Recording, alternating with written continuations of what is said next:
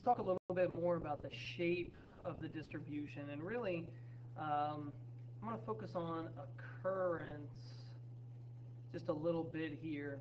I mentioned it in the previous video, if you watched that one, that occurrence has something to do with the mode. And we know that the mode is the value that appears the most, or at least we should know that.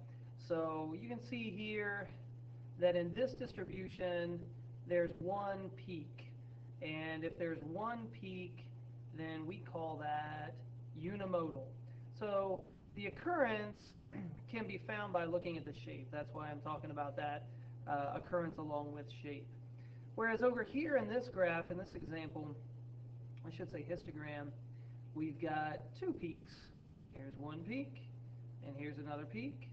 And since there are two peaks, we call that bimodal. Like bicycle has two wheels, this distribution has two peaks, so we call it bimodal.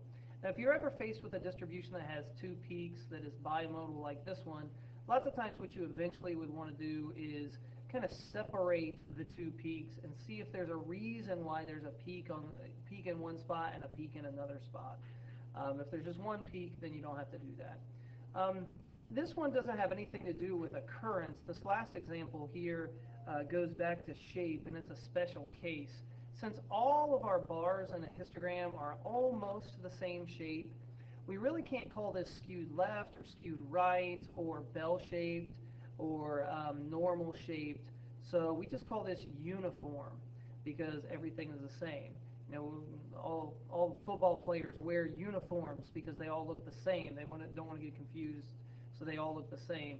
Uniform, almost all of the bars are the same. So that's just a little bit more about the shape of a distribution.